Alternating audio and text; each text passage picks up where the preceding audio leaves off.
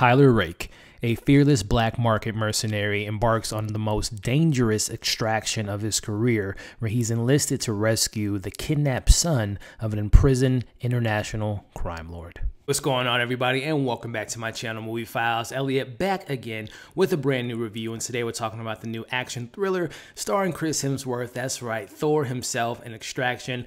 Film that had a lot of buzz going into it. I'm excited to let you all know my thoughts on the movie, give you my score of the film, and let you know if it's worth checking out on Netflix this weekend. Before we dive into it, as you can see on the screen now, if you're new to this channel, definitely subscribe, hit that bell so you don't miss any of my new content. Follow me on all my other social media accounts. Make sure you give this video a thumbs up. Really helps out the channel, but also really appreciate it. And last but not least, if and when you've seen this film, Extraction, what did you guys think about it? Did you enjoy the action, the story? Let me know your pros, your cons, all that fun stuff in the comments below. So as I had mentioned, this last week or so, there's been a pretty good amount of buzz. I made a post about it a couple weeks ago when I saw the trailer, and I was pretty excited for it because I was, number one, I'm a big Chris Hemsworth fan, I'm a big MCU fan, and he's had some hit and misses when it comes to action films like Black Hat and some other films that came out in the last year. But I like him as a personality, as an actor, and he seems like a pretty cool guy. So I was definitely wanting to support the film. And then you look at the people behind the scenes. Joe Russo wrote the film. You have the director, Sam Hargrave, who's worked with the Russo brothers many times as a stunt coordinator. This is his first film, so I'm always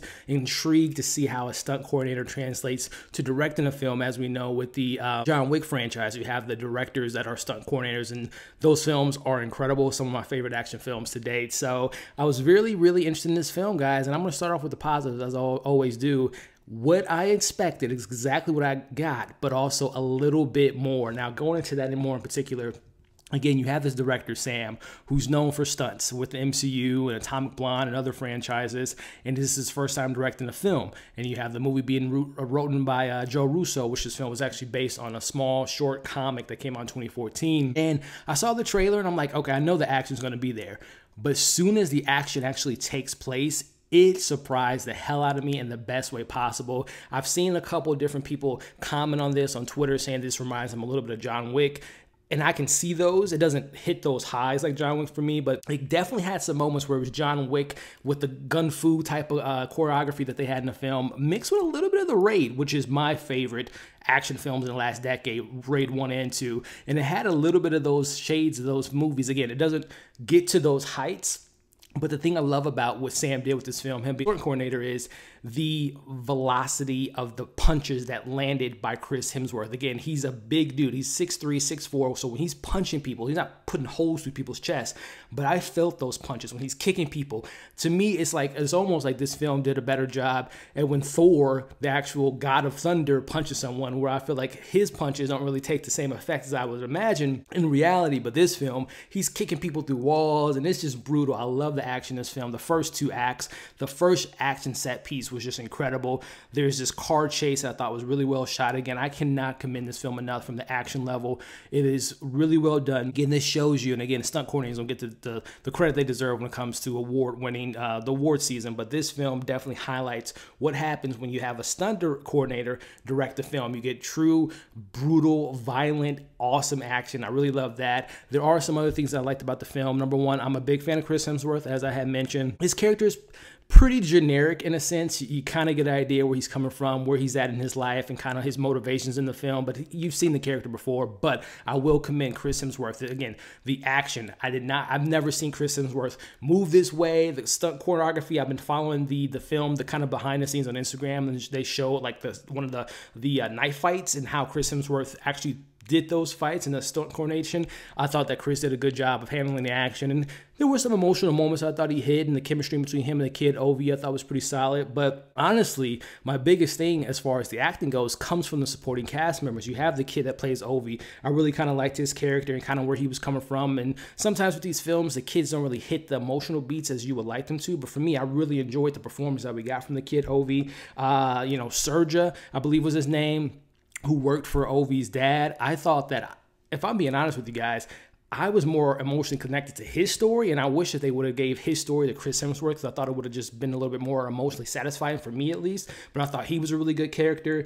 There's Nick Khan, I believe. It was Tyler's kind of friend or partner or romantic interest at some point. I'm not sure what that was in the film, but I liked her. I thought she was a badass, and She was incredibly beautiful as well, but I thought she was great. So really the supporting cast, everyone in this film was really solid. No one really took me out of the film as regards to the acting. There were some surprising subplots, some side characters that I think weren't going to be that big into the movie, but actually ended up being a little bit more pivotal than I expected.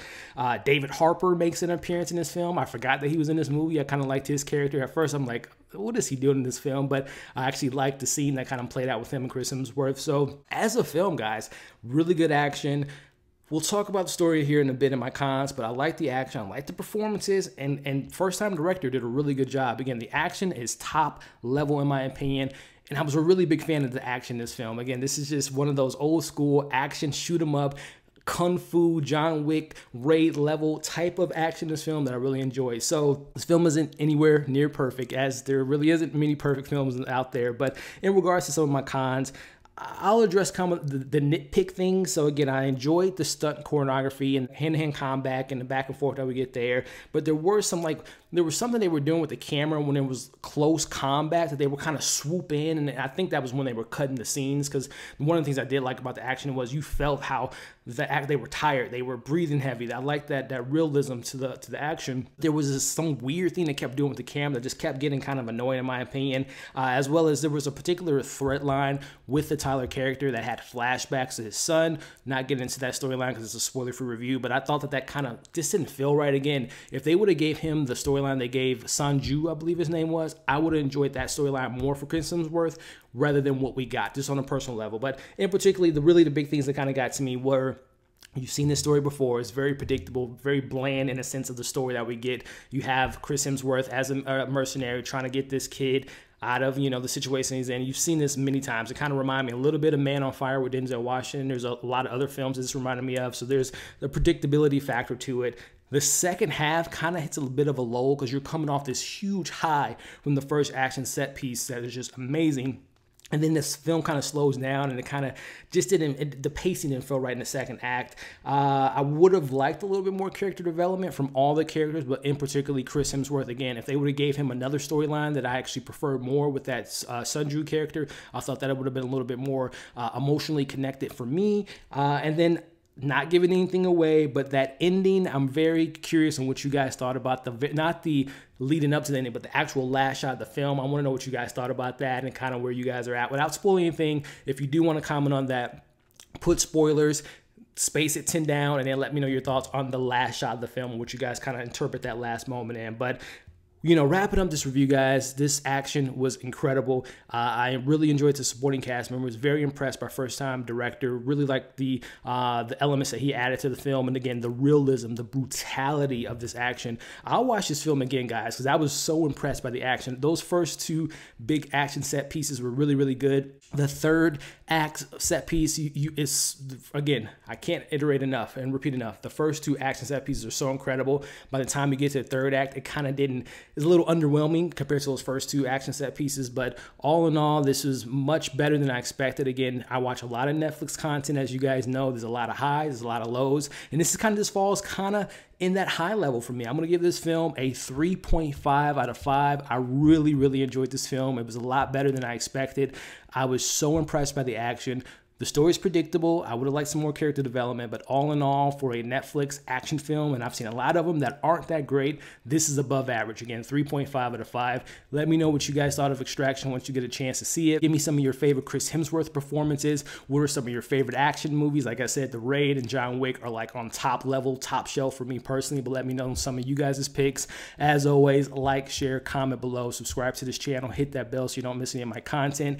And speaking of content, this weekend, I got a lot of stuff planned. I'm going to be watching Defending Jacob, the first 3 episodes on Apple TV+. I have a huge watch along for Infinity War and Endgame this weekend. I'm going to leave those links below in the description. We have Bad Education on HBO. We got episode 3 of Run on HBO, and so much more coming for you guys. So definitely hit that bell so you don't miss any of that content. Follow me on all my social media accounts. Thank you guys for all the support, and we'll see you in the next video.